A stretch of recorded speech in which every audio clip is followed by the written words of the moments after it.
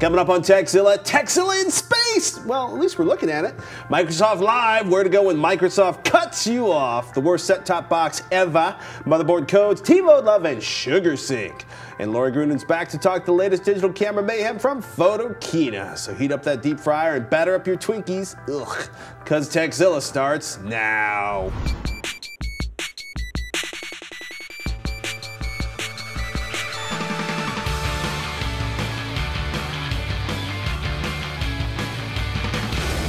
This episode of Tekzilla is made possible by Squarespace, Lucha Libre. Grab your mask and get directly into the ring with Los Heroes of Lucha Libre.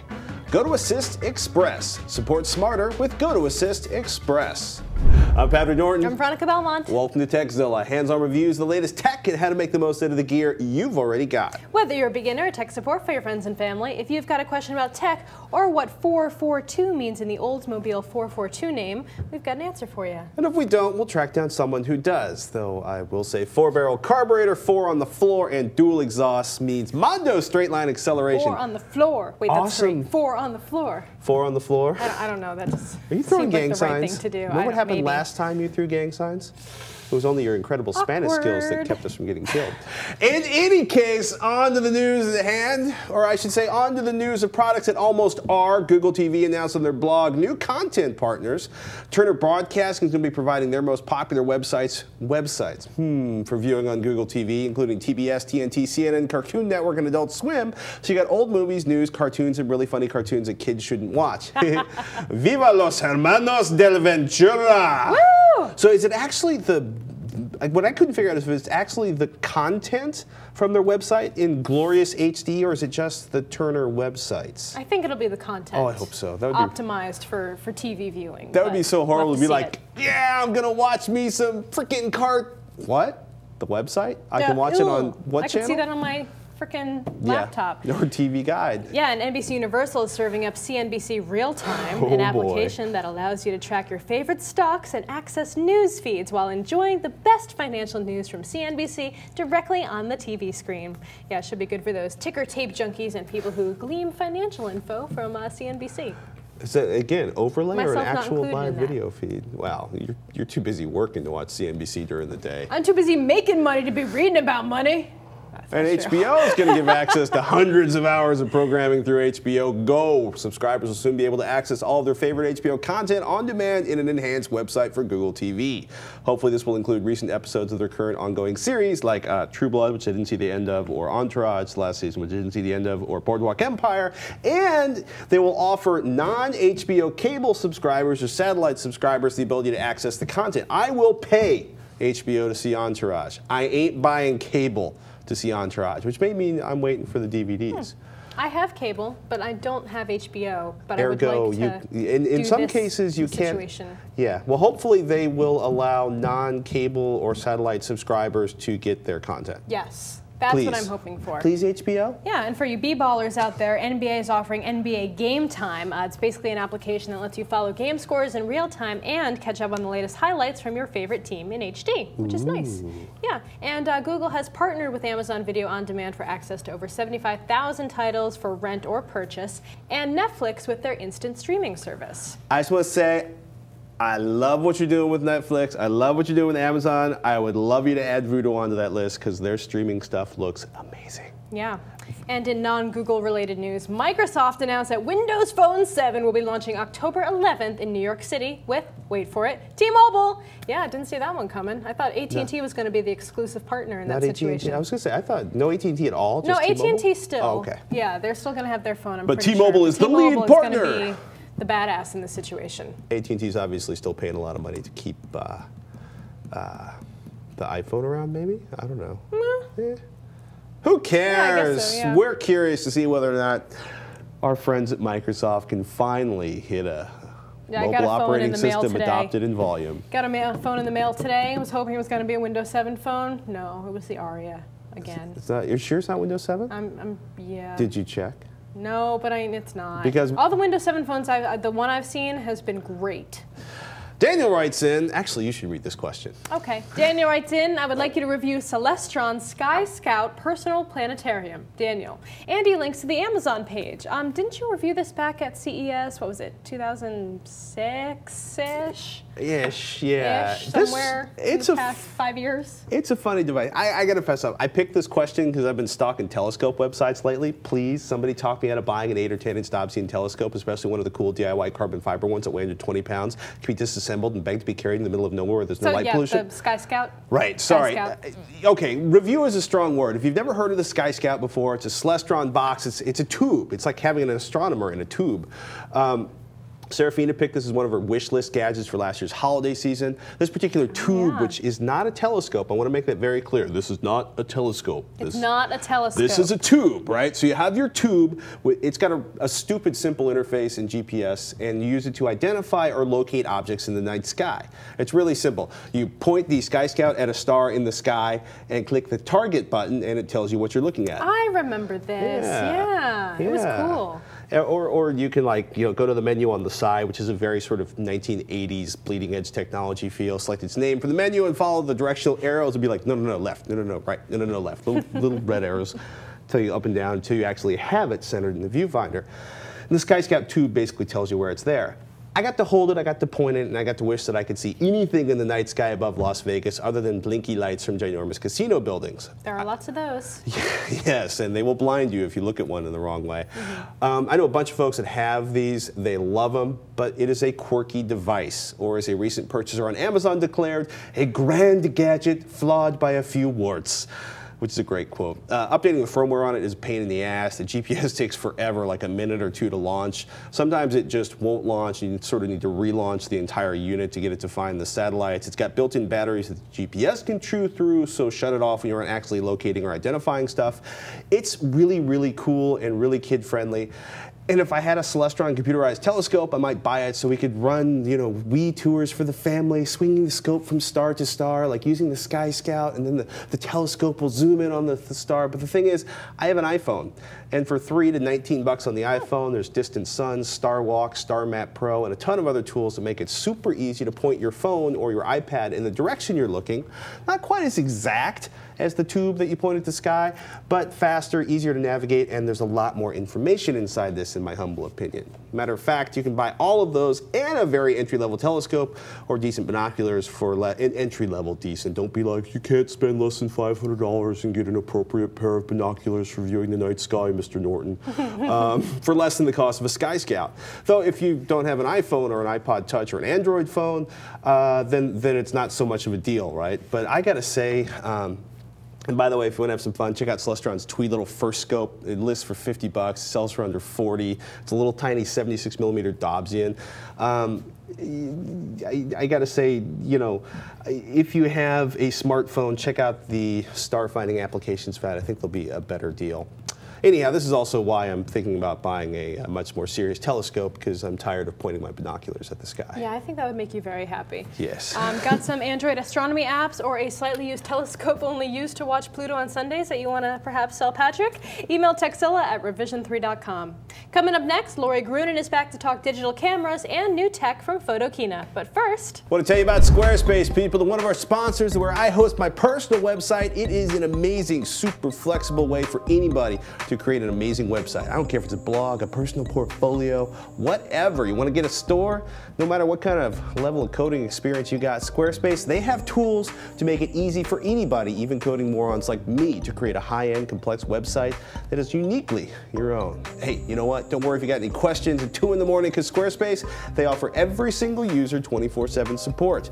And they offer every single user an iPhone application. It's been updated, by the way. If you haven't seen it, check it out. It's got some nifty new features, full HTML blog editing on the go, comment moderation, get push notifications to approve comments, mark existing comments as spam, reply to your comments, and quite a bit more, all inside your iPhone. Some of the most highly trafficked web pages on the internet are powered by Squarespace, not to mention Veronica Belmont's very own Sword and Laser podcast homepage, living on the Squarespace.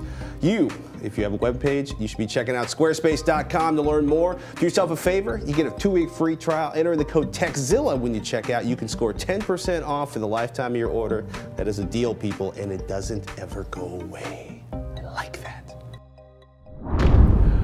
Photokina, the world's largest photography trade show, just went down, and there's always a ton of announcements. We asked CNET's senior editor for digital imaging, Lori Grunin, to come back and break down the whole scene for us. Welcome back, Lori. Hello. So last time you were on the show, you laid out the new offerings from Canon, Nikon, Sony, Olympus, Panasonic. Now it looks like the fall models are out. Yep. I mean, and actually, to me, fall is always the more interesting season of announcements because they tend to be the higher end models.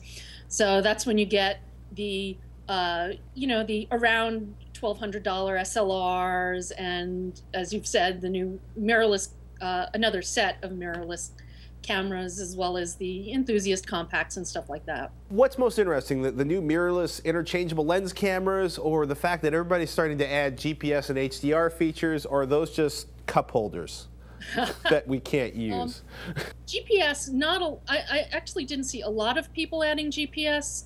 As a matter of fact, I can only think of one manufacturer that added it, Casio. And in fact, Nikon took GPS out of their new the P7000, which replaces the P6000. The P6000 had GPS and the P7000 doesn't. I think GPS is important. I think geotagging is important. I think Wi-Fi helps, but I don't think it's really caught on the way it should. I think there's still usability issues and stuff like that. What the HDR features we're seeing being added are really kind of HDR for dummies things. The automatically combining 3 shots into one with the broader tonal range is nice, and it's a nice feature as long as it's properly implemented. Like I think Sony does a good job with it. But when you're talking about people who like to shoot for HDR, you're still you're still seeing only 3-shot bracketing. Whereas, you really need 5 or 7 if you're a real HDR enthusiast. So, well, for the HDR, the HDR for dummies, as you called it, which I like putting it that way, are they actually giving you access to the separate images, or are they just grabbing the 3 brackets, smushing them together, and saving them onto the memory? They are, okay. Smushing and saving, as you would say. It's been I've been laughing because I've been playing around with the HDR and the iPhone, which either I'm not photographing the right stuff or it's not very good HDR, and B, it's always really fun while your iPhone sits there and churns for about 30 seconds after you take a picture.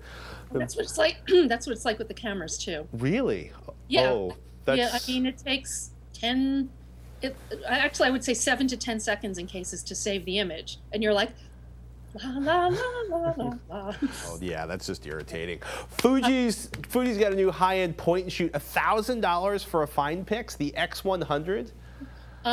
Well, it's really it's an enthusiast compact in like the Canon G12, the Panasonic LX5, that class of cameras. $1,000 is a lot. They've gone very retro with the design. They have. What seems to be really whizzy about it is the viewfinder. First of all, it has an optical viewfinder. Which is it like a range finder, like old school Leica? Yes, exactly. But it's there, and that makes a difference. It does this overlay though, so that you get more information than you would with the regular, not through the lens viewfinders. Interesting. And it's really retro design and. Yeah, definitely very much a niche product, but... You're not buying into the I also want to be in the 70s camera design, are you? Actually, I really like the design. It's more like, yeah, we'll see how the image quality is. That's a good plan. Samsung's NX100, what's going on with Samsung these days? The NX100 is their, now their cheaper mirrorless camera to follow on to like the NX10 and the NX5, which we didn't get here in America. It's actually, I kind of like the design. I think it's very attractive, and they do this new thing with the lens where, based on the characteristics of the lens, when you attach it, it feeds back into the camera, and the camera knows, so, like, oh, this is a wide-angle lens, so I'll set the scene modes appropriately. And I mean, I like the design of the camera. It's about the size of the Olympus EPL1, and it's that same class. That category doesn't seem to have really taken off in America, so... We'll see. How's Samsung been holding up in terms of image quality for their basic cameras? They're actually pretty competitive.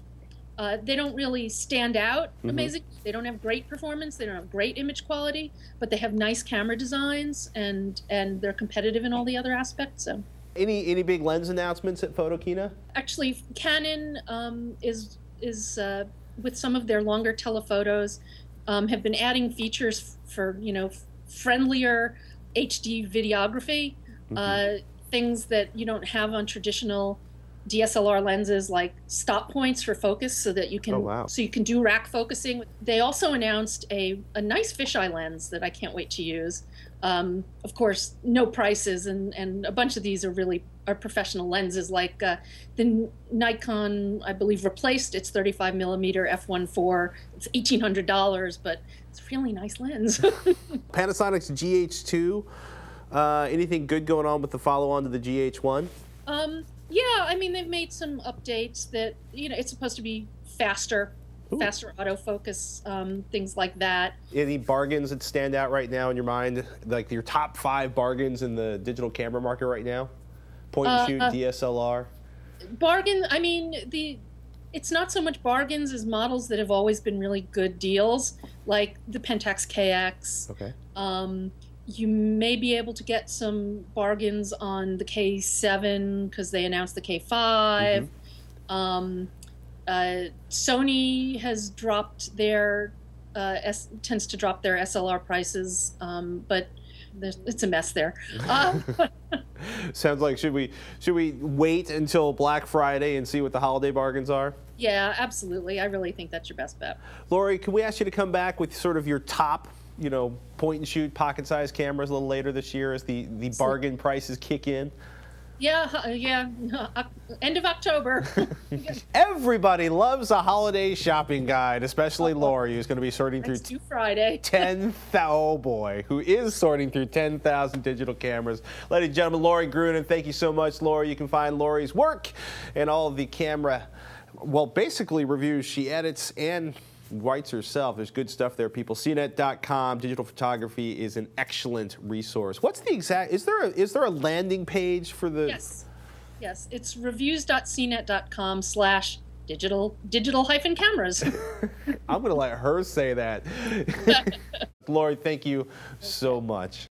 Did somebody say speed round? We're dealing with machines that won't boot, set-top boxes that won't do anything, and the dreaded battle between the G4 PowerBook and Snow Leopard. But first, let's take a moment to thank one of our sponsors. Do you fancy yourself a luchador? Flying off turnbuckles and grappling with your opponent? Then grab your mask and get directly into the ring with Los Héroes de Lucha Libre. Heroes of the Ring delivers an authentic bilingual gaming experience that mimics move for move the brute strength and gravity-defying acrobatics of real-life Lucha Libre. Start following the game today by becoming a fan on Facebook at facebook.com/AAAheroes or following Heroes on Twitter at AAAheroes for all the latest news and video updates. Pre-order by October 12th and receive an authentic AAA licensed Lucha mask to wear at play, at work, or wherever you want.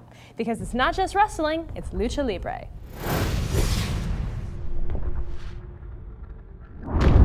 Looks like it's time for another website we just can't get enough of. A website that we just can't stay away from because it's too useful, too funny, or just too darn irresistible. This week's pick, Momondo. If you need to search for flights fast and want to include as many carriers and booking sites as possible, take a stop at Momondo.com. This travel mega search engine scours over 450 sites to find you the cheapest airline tickets out there. Their search includes major airlines, tiny no-frills carriers, all the major travel booking sites like Orbitz and Kayak, and more. You can see how many different sites are offering the same price and then choose where you want to book it. If you're a student looking for cheap airfare across Europe, you're definitely in luck. They list the small carriers that have special deals for students, so you won't have to break the bank to take that European finding yourself trip. If you're looking for hotels and rental cars too, Momondo has you covered. You can even check out their city guides for the info on the places you're looking to travel to all over the world. So find your next trip in a flash at Momondo.com. And thanks to Keith and Nathan and Google Buzz for the suggestion. Deontay writes in from Philadelphia. Hey Tekzilla, my motherboard was working fine this morning, but when I went to start it up this evening, it froze. After a hard reboot, it would no longer boot or show video. The monitor is working fine. I even tried switching out the GPU and motherboard. But the error persists. I'm going to assume you switched out the GPU and not the motherboard. The digital readout on the motherboard itself displays the code FF, which means boot as described in the user manual. Can you tell me what could be the error? Or does this mean I need to get a new CPU or RAM? Thanks for the help, Deontay in Philadelphia, Pennsylvania. Unfortunately, we don't know what brand of Mobo you've got, Deontay. When some motherboard display the FF code on their LED panels, it means there's probably a power problem, which could mean that your power supply has taken a hit and can't power the cards. On others, it means that the Mobo has completed the post-test successfully, which might mean that your hard drive has died. Try inserting a boot disk into the DVD drive. If it boots and you get a screen, then there's problems with that hard drive. If that isn't the case, you really need the manual for your motherboard and a speaker connected to the speaker output to get all the info your motherboard might be singing out.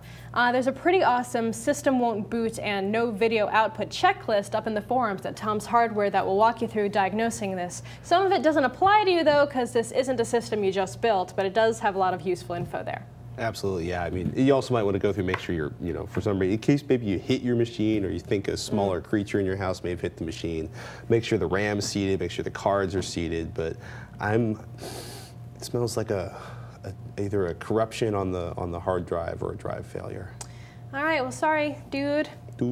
Next question. Hi, I have recently purchased the Acrian Play-On HD player. I think that's how we pronounce it. I purchased this player because I want to stream online content such as YouTube, Hulu, Dailymotion, etc. on my TV. But the community projects in the Acrian forums are hard to understand as I'm not a techie or have any knowledge of Linux. So, wondering if you guys can help me out. Thanks, Gizmo Freak. Sorry, I had to run onto the other set where this was sitting. Yes. Never pay 150 pounds. That's about $240 US. That's a lot of money for any set-top box or device without knowing how it works first or will work within your home network and system. Seriously, dude, Gizmo Freak, I'd return this thing or sell it. Man. What you want is an Apple TV or a Windows Media Center box, which Windows Media Center, easy to configure, Apple TV, even easier to configure, simple, well-documented, supports YouTube, Hulu, gonna require a Roku box when it's released or a home theater PC like one running Windows Media Center. Please, research before you buy. Buying obscure and complicated community, it's just, dude, I feel for you, but I spent some time in the forum, gibberish. It looks like a fascinating box, but I think you need to step down to something that's comfortable to set up, that's easy to set up. And before you buy any set-top box, make a list of what you want to do with that set-top box before you commit to anything. And then when we make our giant Excel document of all the features of all the set-top boxes, you'll have something to check up against. That will never happen. Kieran writes in, hello, I bought a G4 PowerBook off eBay with a 1.25 gigabytes of RAM and a 1.33 gigahertz PowerPC G4 processor. I also bought a retail copy of Leopard, but when I put the disk in the drive, it just spits it back out. Could this be because it's a dual-layer disk? Please help me. I need to run Leopard on this computer. By the way, I'm running 10.4 at the moment. Kieran in Gloucester, England. Gloucester. I hate to be the one to tell you this, Kieran, but Snow Leopard, and I'm assuming you bought if you bought it recently, I'm assuming you bought Snow Leopard, is Intel processor machines only. Leopard, which I doubt you bought if you just bought it, in theory should run in your PowerBook, but it sounds like your DVD drive might be damaged. My understanding is the PowerBook with like more than 512 megabytes of RAM and a gigahertz or faster processor, I think like 867 hertz or better, it should run. It should run if it's Leopard. There's no way it's going to run if it's Snow Leopard. And I would try other DVDs and see whether or not your drive can read them. If it spits them out, then it sounds like it's a problem with your DVD drive and you should borrow an external drive or get into the crazed mayhem of replacing a G4 PowerBook drive. Yeah, that was my problem. Not with it wasn't a PowerBook, but my last MacBook Pro had a really bad DVD issue, and it would just spit out discs all the time. It's like, so I don't know what the deal with that was, but it could be a similar kind of issue. Yeah. I don't know. And where would you get a copy of Leopard these days? I guess you might be able to get an old copy also off of eBay. Maybe at the Jumble. I think that's a British word for like garage sale. Oh, a Jumble. Next question. Jim writes in, I'm confused about something. When you mention set-top boxes, you mention names like the PS3, Xbox, Roku, Apple TV, etc. But I've never heard you mention a TiVo. I use my TiVo HD as my set-top box, but it sits under the TV to watch Netflix movies, Amazon rentals, YouTube, Tekzilla, and the content stored on my iMac, movies, songs in iTunes, video podcasts, etc. Not sure if it's on purpose or if it's one of those that came in under the radar. Thanks, Jim in Fort Lauderdale. Well, I don't think it's under the radar. I don't think that's the issue. The TiVo that's getting Hulu Plus. I could have sworn I mentioned the TiVo. Did I not mention the TiVo last week? I think it's so obvious that we just kind of forget to say it. And my buddy Robert Heron, here's the thing about the TiVo for me, right? My buddy Robert Heron loves his TiVo Premiere. Of course, he lives for his cable television connection, which is the primary attraction for a TiVo, the ability to use its DVR functionality. That's why TiVo exists. Robert was also willing to pay out the wazoo, that's technical for posterior, for the lifetime subscription.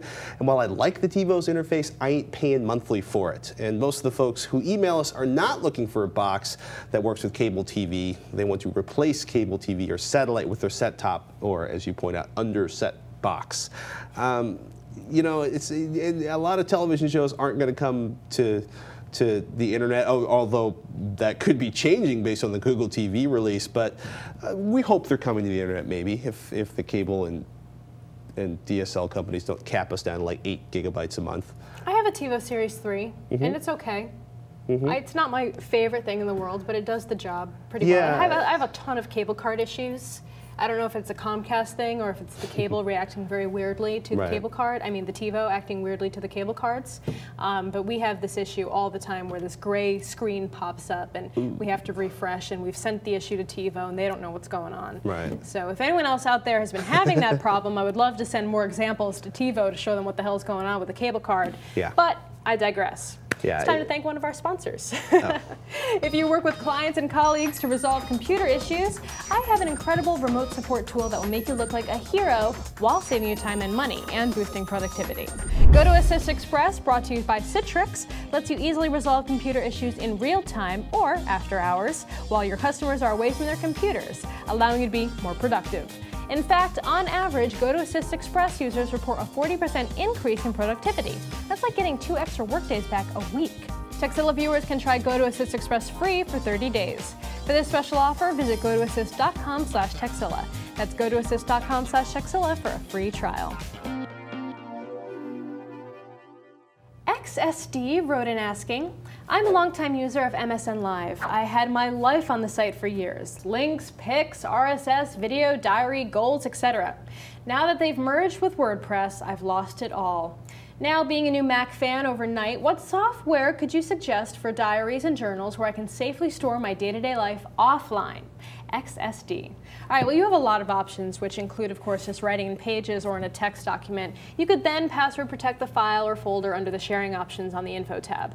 However, it sounds to me like you're looking for something a little more dedicated to the task of journaling. I downloaded and tested an app called My Life, which is free for OS X.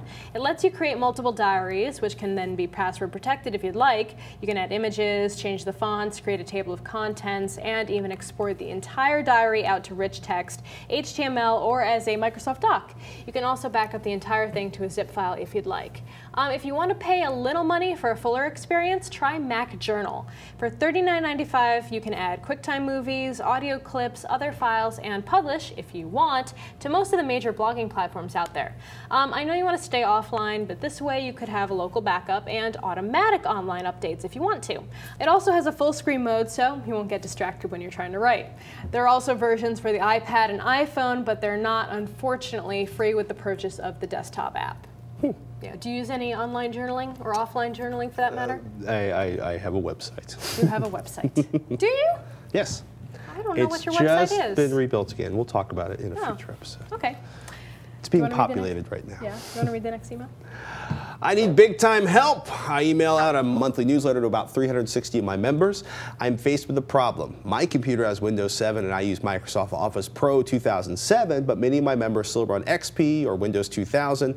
And when they receive my newsletter, it comes to them in a winmail.dat file and they can't read it. How can I fix this problem? Robert. Oh, it's time to change your format. Yeah, well, this could be, you can do this per email recipient, or you can just do it in bulk. You just need to change the default sending mode to plain text, I think, which pretty much everyone can read. But then you get rid of the shiny graphics and the sparkling GIFs and whatever else you pack into. You hate HTML. Look at that look. I like plain text. To do this, all you have to do is go to the Tools menu, click Options, and then click the Mail Format tab. In the Compose in this message format list, click click the format that you want, which would probably be plain text, you should be good to go. If there's any other options out there that work, you could probably test that out as well. But you want to get on a format that kind of everyone can use. The lowest common denominator is really useful in email. And tell your mail people to upgrade. It's time to move on from Windows. Okay. Anyway. If it works, don't fix it. But it doesn't work that good. Apparently it works well enough. Anyway, final email. Xmarks, a fantastic cross-platform, cross-browser bookmark syncing utility, is shutting down as of January 10th, 2011. Oh no. As unhappy as I was to hear the news, there is something interesting to come out of it. The Xmarks blog post mentions SugarSync.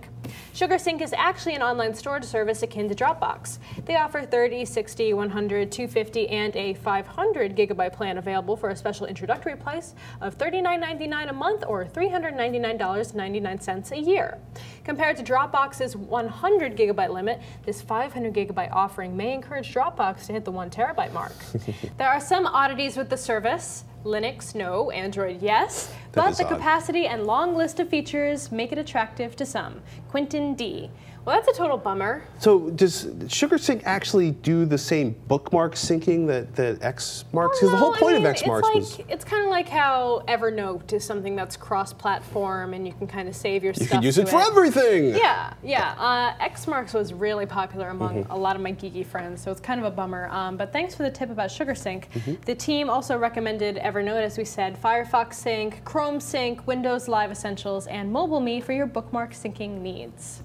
It's sad when things go dead. 12seconds.tv also went dead today. Did you ever use 12 seconds? I did not use that one. It was a fun service, and it's sad when things kind of, which happens don't here get the support in Silicon they need. Valley. Yeah. Wow. There's a lot of stuff out there. This is where they get, unfortunately, market business reality plan change, future sold technology. We're looking for jobs, which hopefully we aren't, and hopefully you aren't. And hey, Xmarks, I'm so sorry. Hey, for everybody watching, we live on your emails, so email us, tekzilla@revision3.com, tech help, product reviews, how-tos. You ask us, we'll do it. But we need those emails, people, so don't be shy. Send them to tekzilla@revision3.com, especially if you have a telescope you're getting rid of. Especially. Even better, send us in a video question of your telescope. Think of all the fun you can have and the admiration of all your friends and family when they see your mug on our show. Okay, it doesn't just have to be about telescopes. Just keep it to 15 seconds, upload it to YouTube, and send us a link in an email with a video question in the subject line. And as always, make sure you check us out on Facebook at facebook.com/Tekzilla and our forums at revision3.com/forum. Or our YouTube channel at youtube.com/TEKHD. TechHD. TechHD. Yes. Yes. Thank you guys so much for watching. I'm Patrick Norton. I'm Veronica Belmont. Till next time, you've been watching Tekzilla.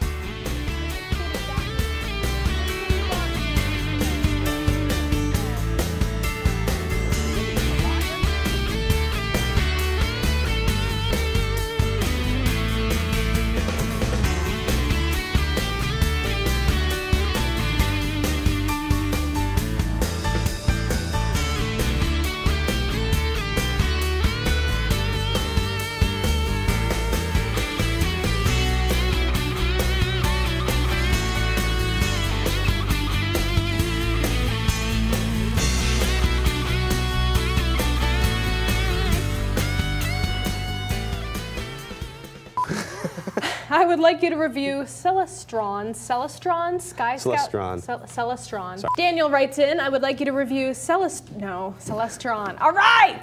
Daniel writes in, I would like you to review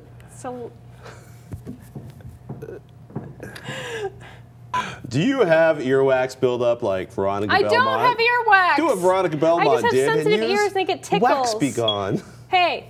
That's scary. Okay. Roger Chang is being catty, catty. Roger Chang is being catty in the control room. Catty in the control room, catty in the control room. Roger Chang is a catty, at least when he's in the control room. I am not Stevie Nicks. 3.